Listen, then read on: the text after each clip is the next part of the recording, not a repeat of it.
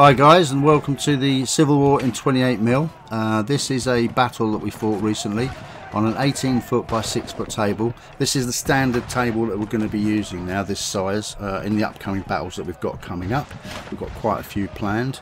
We're going to be doing the 7 days battles, each one of them, and they're going to be as close as we can to the actual battles, so watch out for those. This is the Battle of Crankeys Farm, July 1862, and don't go looking the battle up because it doesn't really exist. It's a concept battle. The idea was to get the rules pinned down and the ideas that we had for the game pinned down. For a long time I've been working on a system with Andy of actually developing a set of rules that would allow us to have what really happened a lot in the American Civil War. Quite often brigades would turn up and be faced by a division. Quite often a brigade would turn up completely out of position behind another one. For instance, Longstreet at the Seven Pines, you know, he actually turned up completely in the wrong position, delayed somebody else marching, and then went into the battle in the wrong position, then blamed the other general afterwards, you know, rather famously. So a lot of that happened because in 62 in particular, there wasn't very good command control. There wasn't many good sort of staff structures within the high command. So when Lee took over the army when Johnson was wounded, what you found is that, you know, Lee would give his orders and then the men would rush off to do them, and basically no one would actually go and check that they were doing them. There was no kind of, you know, operations officer like there is in today's armies. So because of that, you'd often get brigades, you know, going down the wrong road, arriving out of a wood, you know, behind their own friends or on the flank of the enemy. So that's the idea of this. We called it a very civil war. It's a supplement for the rules we're using, which are a picket's charge.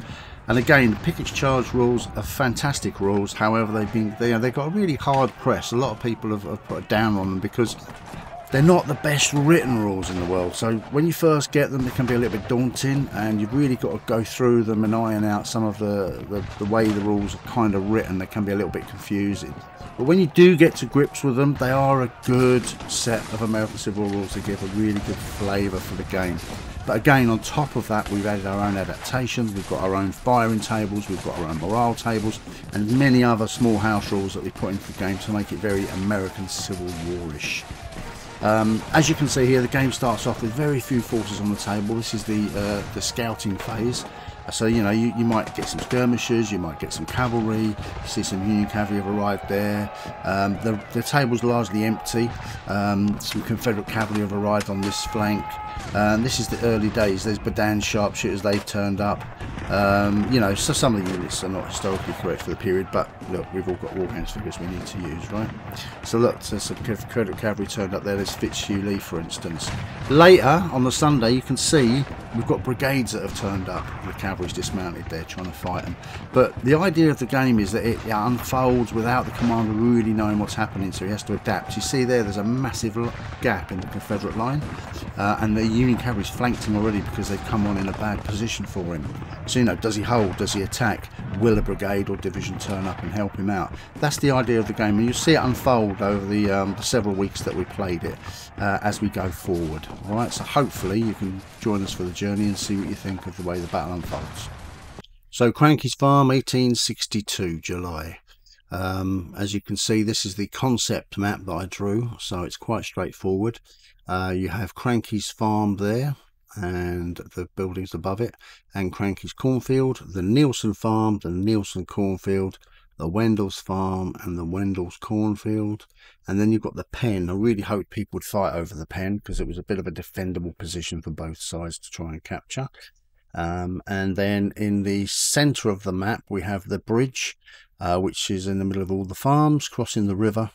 And then you have the West Ford, which can be crossed by one unit at a time, and the East Ford, which you can also cross one unit at a time. Then there is a hill to the west, which is quite over commanding, and there's a hill to the east. There is a road coming on from the south, a road coming on from the north, and a road coming on from the northwest. So that was the concept. That's the battle that Crankeys Farm was going to be about. Each of those areas were worth points. I knew what the points were, the players didn't. but obviously it was also going to be decided on the general overall feel of who had won the battle at the end. Again, would be down to me as I was the adjudicator. I didn't let on what the points were worth, but for instance, the pen was worth a big 3 points. Each of the hills was only worth 1 point each because they weren't that strategically important. You had Crankeys Farm. Each of the farms was worth 2 points. The bridge was worth 2 points. Each of the fords was worth 2 points. And the big cornfields at the back were worth a point each as well. So, well, I was going to use those as a rough guide to see who had actually won. But let's see how the battle unfolded in the skirmish phase. Okay guys, so during the skirmish phase of the game, troops can come on in one of 5 regular places on their own baseline, and also one of 2 contested points, which was each of the hills. Okay, so you can see the red line that I'm drawing here. This is the Confederate deployment zone, or possible Confederate deployment zone at the beginning. In other words, we don't know where their forces are. And then likewise, the Union forces are exactly mirroring that. They're actually coming along the southern edge. And again, they have 5 points of entry along the bottom. There's 2 contested points, making 12 points in total. So we use a die 12 to see where stuff initially comes on during the skirmish phase. So here's the points here. You can see 5 Confederate, 5 Union, and then 2 contested. Now, if a Union unit comes on a contested point and then rushes to another point and is unopposed, it can actually capture that point and make it a Union point that they can come on at. This would actually deny the Confederates the right to come on at any of those points. Now, they'd have to be unopposed, but if they got there and there was nothing there, they would capture that point. That would be the army flanking, the rest of the army flanking this battle, okay? So therefore, Union forces could now come on down that flank. So if the Union arrived there, the only thing that would stop this is there was a Confederate unit that was there, and it would have to be driven off for the Union to capture that corner. So there you go. So that's how the concept of stuff arriving works. So let's get into the battle and see what happened during the skirmish phase. So guys, in initial skirmish deployment, the Union were very lucky. They rolled a Union cavalry brigade, a large brigade that came on the West Hill, and also just on the just before Nielsen's farm. So they managed to rush on straight away, taking Nielsen's farm, advancing to the road, and also securing the West Hill and denying that to the Confederates for the rest of the game. As you can see, the cavalry brigade came on there. Some units have already deployed at the West Ford, so they're just rushing through there to capture as much ground as they can to see where the Confederates are. The West Ford has been secured by the Union using Badan sharpshooters and dismounted cavalry. In the town, a small unit of Confederate cavalry rushed forward and dismounted, holding the far side of the bridge, and a small unit of sharpshooters is managing to hold the East Ford. On the other flank, the Confederates have been quite lucky. They'd rolled for a cavalry brigade and managed to get an elite cavalry brigade. We roll for different quality and class and stuff, and an elite, a weak elite Confederate cavalry brigade came on the East Hill and have rushed to take the pen straight away. So that's fallen straight into Confederate hands. Only dismounted cavalry at this stage, but that's all that came on the first phases. But the reason this was an elite brigade is because it was led by Fitzhugh Lee himself. So that was the initial couple of goes, and yeah, nobody really knew what was going to happen at this stage. But as you can see, the Union had a slightly better start, capturing a lot of ground, and the table is still quite barren at this stage. So let's meet the commanders. Confederates, you ready? Yes. Union, you ready? Oh yes, sir. You three are so used to playing Union that you all just ignored it, and the Union went, yes sir. So let's get with it, alright? So, Confederates, you ready? Scout us. And the Union, you ready? We're gonna whip this high real good. That was wonderful. Oh, we the great. So guys, in the skirmish phase and the early phases of the battle phase, which we haven't quite reached yet, as I've explained, we get units come on, so it's mainly cavalry, mainly skirmishers. We're just finishing the skirmish phase, and as you can see, the Union have managed with their brigade of cavalry to rush forward up the western flank and trap off that corner. So the corner now on the Confederates' right flank has now been captured by the Union and cannot now be used by the Confederates to bring troops on. So if they roll that corner now, it's a null roll and they get no units coming on there. So that was done by Major Frank, who's managed to capture that corner. You can see Dean, they're pointing to his units in the middle. The Confederates, they've had a brigade come on in the centre, and they've rushed forward to come to the to that side of the town, and they're just deploying in the cornfield as well. They're having difficulty because of the corn to deploy, so Gary decides to step in and remove some of the corn, which causes a controversy with his oppo Frank. But basically what's happened there is the Confederates are trying to secure that area with a brigade.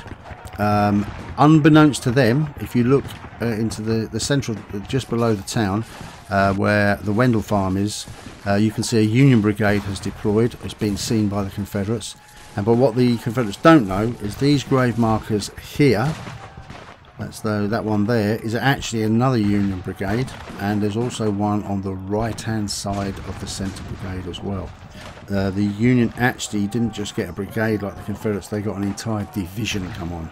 So at this stage of the game, the Confederates do not know that they are facing an entire Union division with their one brigade, and they've also lost their left flank already. So it's straight away, first day of the battle, it's looking bad for the Confederates. So where that brigade, that Union brigade is being moved now, to the right of that is another brigade that's hidden, and obviously to the left where this gravestone is another brigade that's hidden. On the extreme right flank, you can see the Union have a brigade that's come on in the corner, and at exactly the same time the Confederates also had an infantry brigade that's come on the eastern hill there, right in the centre. Where the box has just been placed, you can see there's a Confederate brigade, a very weak Confederate brigade. It's got something that's got two bases and stuff. It's obviously been battered in the back before. That's come on and it's making its way towards the ford. But again, what the Confederates don't know is where this grave marker is here is an entire Union brigade of about 6 regiments. It's hidden at the moment because the Confederates can't see it, but they're about to uncover it. So the pen is being held by Fitzhugh Lee's cavalry, and that's where we are at the moment after the first initial day of playing. And yeah, so it's as a working core well. divisional with its 1 ADC, and if you use him for morale, brigades under him receive a -1 on morale when they fire. So with the brigadier to use for morale, so yes, it's like don't use your division for. He's got 1 to allocate, so he can allocate 1 ADC. So if you allocate it to this brigade, you get a re-roll if you fail the orders. Now you can fail the orders as a 1 or a 2, you can't hesitate. So roll with die 6. So you've hesitated, but because you allocated your division ADC, you get a re-roll again. Right, that's how that works. So he's got 1 that he can allocate to that brigade, so that brigade. And it is a bit dicey. So the Confederate cavalry came on in the woods. Well, yeah, I know. What's the scout? No, they're not in the woods. No, they're not. They're in the field, aren't they? Correct. There. They've advanced to the wood. What's that? No, and yeah, they came in on the occupied the field. So what they He's busy telling me. Then his lots came on over there. Then my lots come on They're all there. doing the open So it's a bit sort of an encounter there. Here, we managed to get to the village, No grab. and they then come on with a division, and we had a brigade. But now our stuff's starting to come on. And on the right, he's got loads of cavalry. We've got fuck all. And his scout, he's got one figure the entire game, and all he's done is sat him on the edge of the line. Got 2 gravestones in front of him, and he hasn't scouted. Well, you know what that is, don't you? Because Gary's there. Is that right, Gary? Gary! It's hard to tell when he is. Scout, he's not here. It's hard to tell. Scout's not here either. He's like, what are you talking about? Right, so that's that then. So firing then, Union firing. Yes. So I've sat there for 1 move check. Now that's this move. Just want to kill this again.